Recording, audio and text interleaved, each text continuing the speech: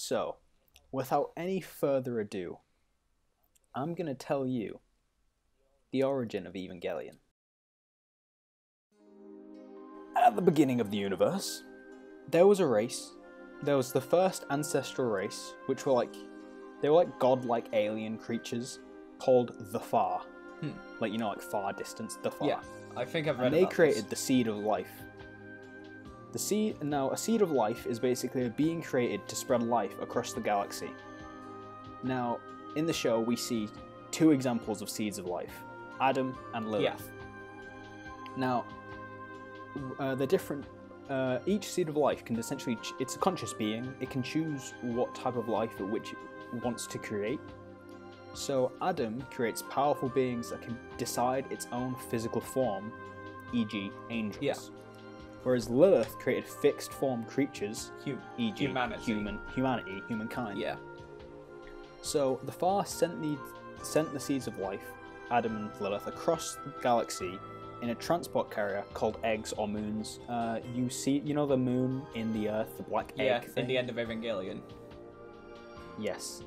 Okay, if I'm not wrong, the black one in the Earth is supposed to be Lilith's egg, and the moon is supposed to be Adam's. I see.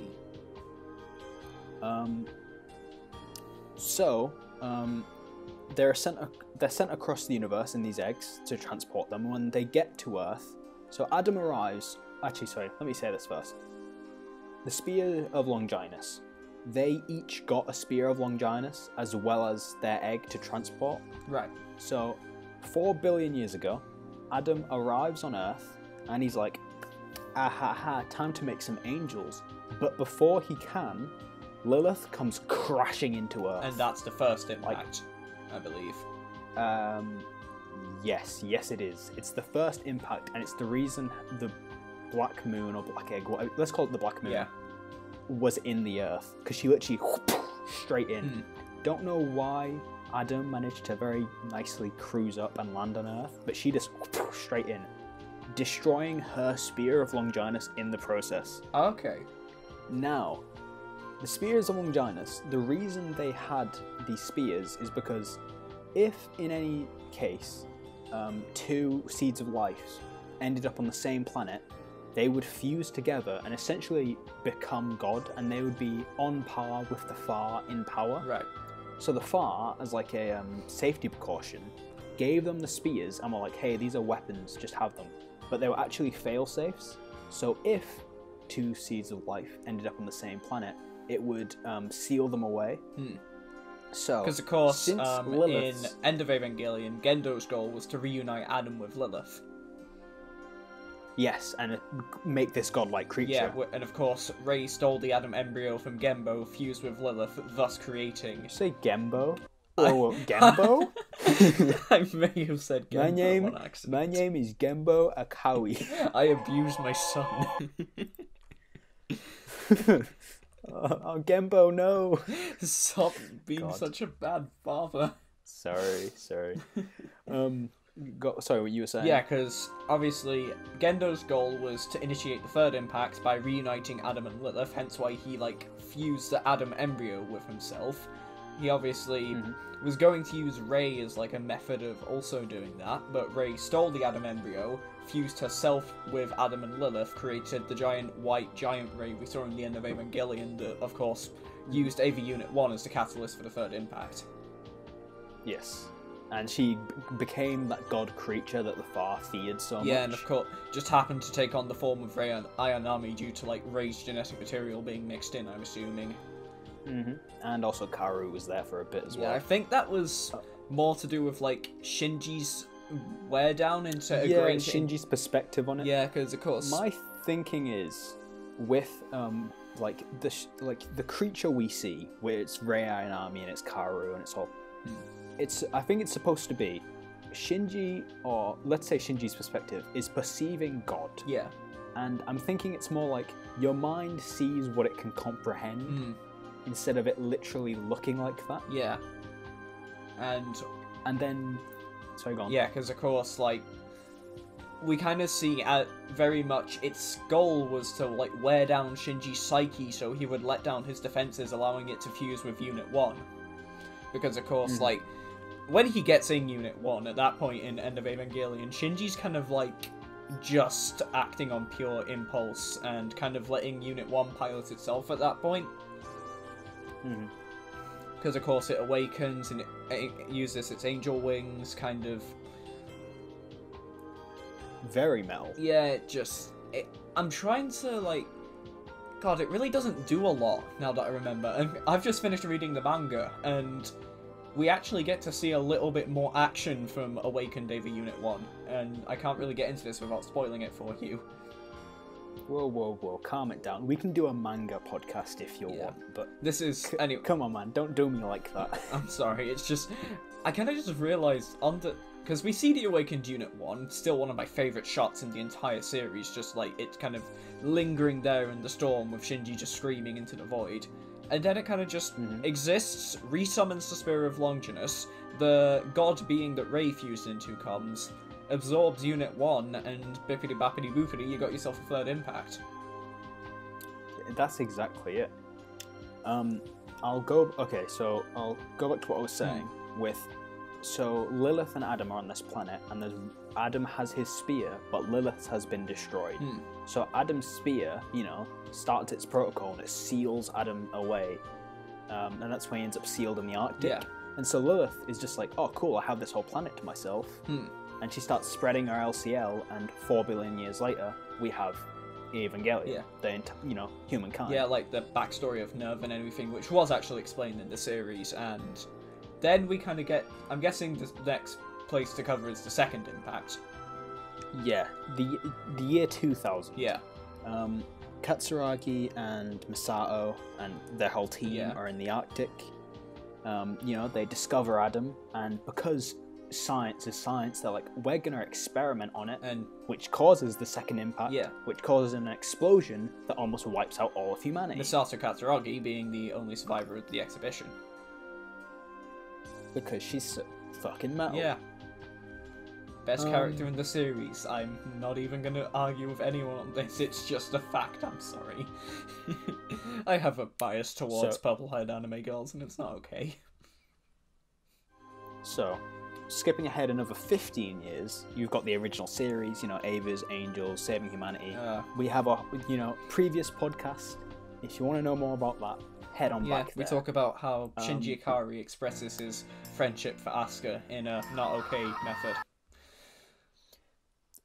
We talked about that, and we swore never to talk about it again, so... You know what we mean, We're not getting back into it, just... Not again, I'm not strong enough. So, something we need to talk about that's quite important is Sele. Yeah. The Illuminati-esque council that sits in the back and controls things from the shadows the whole time. They've been pulling the strings, following the Dead Sea Scrolls, so they can achieve their goal of instrumentality and start the third impact on their terms. Exactly. So, the founding members of Sele found the Dead Sea Scrolls. Yeah. And the Dead Sea Scrolls are actually essentially like a manual/prophecy made by the Far, which basically told them what the seeds of life are, how to use the spears of Longinus, and how and why to start the second and third impact. Yeah. Obviously, thus things led on to the creation of the Evangelions, so they had a way of, properly harnessing the spears of their powers for, their own means. Actually, to be fair, I found a very cool, when we talk about the third impact, it's kind of hard to explain, because you think about it and you're like, why would you want that? But the way the third impact was explained in the Dead Sea Scrolls is the third impact is said to usher in a new stage of life, evolution, and existence that would essentially cause a forced evolution on all of humanity. Yeah, allowing them to let down the physical barriers and become one kind of collective being where they could just share all their thoughts and feelings without the worry of what you sharing your thoughts and feelings in the physical form. Yeah, because basically when the third instrumentality happens, it dissolves every single person's consciousness, every single living being's consciousness actually, and fuses it into one. Yeah. And they live in perpetual nirvana essentially, in the weird spirit ball in space. Yeah. However, as we know during the original series, Shinji does a Shinji. Yeah. And, you know, he's like, I'm not going out. I'm going out kicking and screaming. And essentially breaks the human instrumentality project and makes it, you know, optional. So it's like, and, you know, because he decides, yeah, nah, this ain't it, Chief. And then, of course, we get the sequence of AV Unit 1 kind of killing the god being Ray turned into, using the Spirit of Longinus to kind of half reset the third impact, allowing it so people can return from instrumentality if they so choose, and then Unit 1 kind of just drifts around in space for the rest of time. Yeah, pretty much. And, you know, we get that, you know, the famous scene and shot of Shinji and Asuka on the beach. Yeah. I love that video I sent you. If you can put a clip in, please do, because it's so beautiful. I will leave the credits to the video in the description as well, because it was just... So, you know, we get them on the beach, and as far as we know, they're the only two human beings who actually decided to leave human instrumentality. And the other thing is, either way, it's been often theorized kind of how long was Shinji alone on the beach before, like, Asuka eventually came back, because, like, you kind of, obviously, Shinji came back still with Misato's cross that she gave him before she... Yeah, I'll start crying if I talk about it again, but you kind of see Shinji got yeeted into the afterlife, yes. You kind of see Shinji have made, like, a makeshift, memorial stone for Misato with, like, her cross nailed onto a fence post, and the cross has rusted away a little bit, so it does kind of raise the question of how long was Shinji on that beach for? Well, I'm assuming he can... I don't know, because can animals survive in... when I read this thing, it said all living beings. So all living beings were thrusted into the human instrumentality project. I don't know if that means animals. Like, does a fish have a soul? That's a whole debate. Yeah, it's like... What does he eat? Can he eat, like... Can he just drink LCL and be sustained? See, I was... Theoretically, I feel like that might work. In my brain, I've just got, like, an idea of Shinji going back to Tokyo 3 and kind of just, like, ransacking people's houses and getting what supplies he can to sustain himself, because, of course, like, food and everything would have just been left as is, because it was just, like, 1 second you're having a meal with your family, next second, oh, and now we're all just one collective being. Thanks, guys. Oh, nice. But, like, he is like, the ocean has become LCO, which is the primordial goo that kind of Lilith used to create humanity. Yeah. So I feel like maybe there's probably some nutritional value in that. How much would you have to get paid to drink a shot of LCL? This is a good question. I'm doing it for free. Just for the experience. Yeah, just for the... I want to know what... If it just tastes like blood, it's like, oh, okay, it kind of tasted gross, but, you know, I mean, maybe it'll... You can be like, you know, yo, it'll do wonders for the... You can be like, yeah, I did it, and that's something you can't say, nerd. It's like... I do it, and I just become hideously morphed. Oh, Lord. Like, you get the real-life proportions of an Evangelion